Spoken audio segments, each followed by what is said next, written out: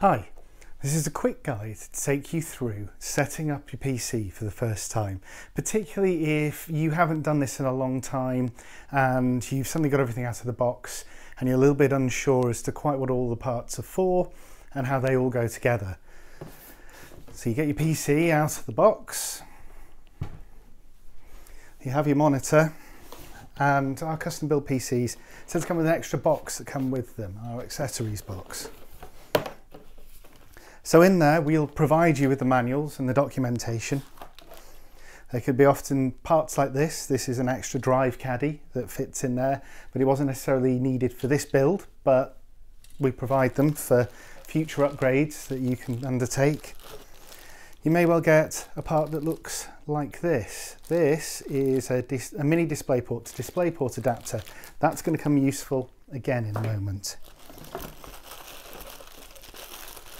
There are going to be parts in here that you do need and parts you don't need. Obvious ones, like the power cable, you will be wanting that. You'll get some other parts that might not immediately make sense. Those will be things like fixtures and fittings for the cooler if you needed to change it over at any point or move to a different style. If your PC comes with any discs, if you've got Windows installed on it from us, then you don't need to worry about them at all. This is only for the people who've taken it no OS and are going to be setting it up not attached to the internet. Otherwise, the whole process will take care of itself. So we have to provide them, but most of you won't need them.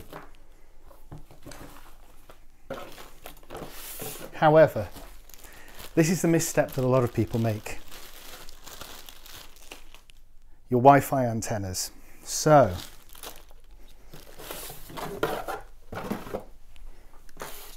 on the back of the PC, if you have a Wi-Fi adapter fitted, you'll find these two little brass coloured screws.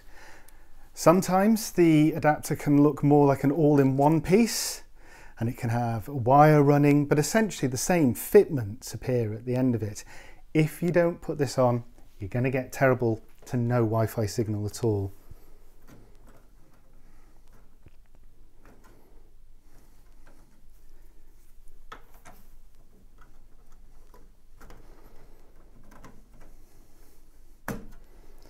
Simple as that, makes all the difference. You would be surprised at the number of people that miss that step and end up calling us 6 to 8 weeks in saying, I'm not really getting very good Wi-Fi signal on this, I was expecting better. Most of the time it's this, so let's get it at this point.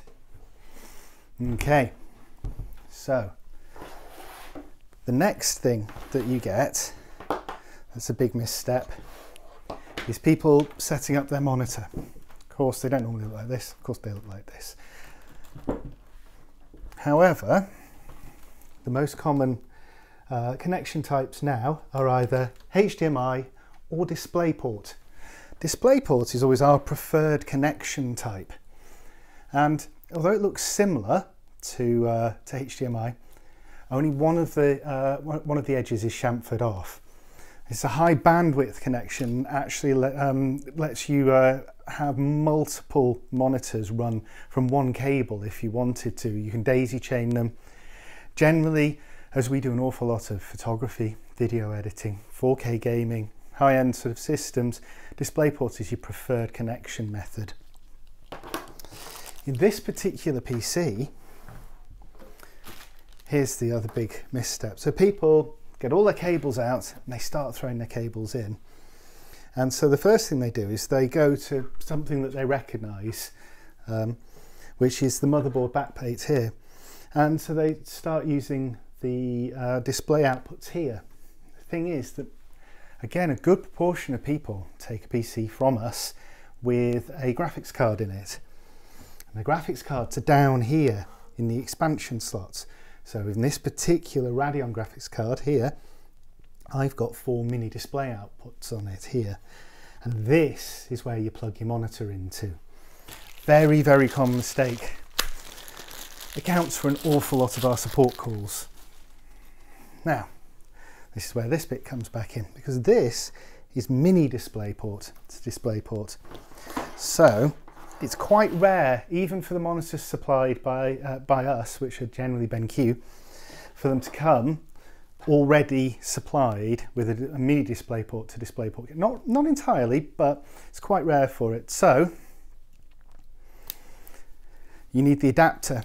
If you've got one of these cards in your PC, then the accessories box will have one of these in it.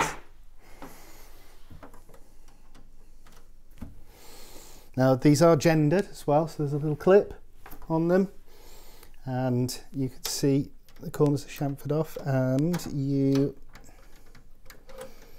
are able to pop it into the PC. As you saw there, quite small connectors, so even for somebody who's been doing this for more years than I care to mention, it did take a little bit of fiddling to get that in, but once it's in, because that little clip that I showed you holds it in place. Here's another common misstep. Only need one connector cable for the signal to go between your PC and your monitor. What we find at the moment is, because the BenQ monitors come out with several different cables in them, we have found people unpack all of them and connect all the cables up and then give us a call and say, I'm not getting a signal. And they might, even if they've got the graphics card bit right, if you've got more than one connector, it's not going to work properly. So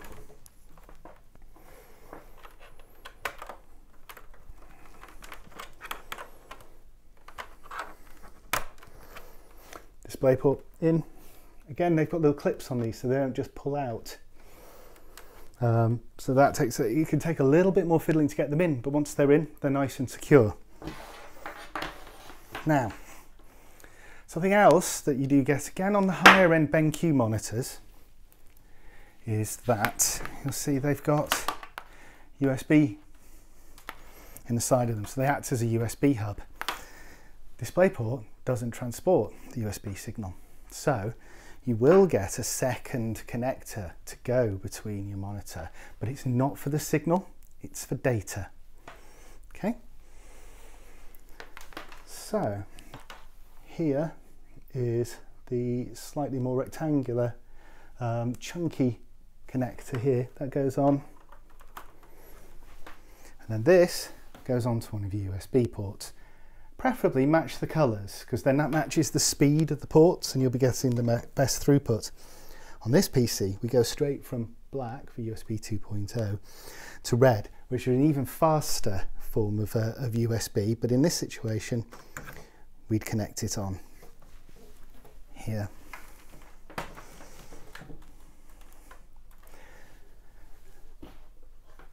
Display, data, connected. If you're looking for your keyboard and mouse, obviously if you've got an older keyboard and mouse, you'll still have the PS2 connection. Otherwise you use your USB ports up here. This port here is your Ethernet connection, that's if you want your network cable. You've got everything cabled up. You go to try and switch it on, it doesn't power up. Okay, we know it's plugged in, but did we switch on the power supply? That one catches out quite a few people as well. But if you've got everything cabled up with only one display cable linked between the monitor and the computer, it's in the graphics card if you've got one, not up in the motherboard. You've got your Wi-Fi antennas on, yeah. You've got keyboard and mouse in, you've switched your power supply on, you should be ready to go.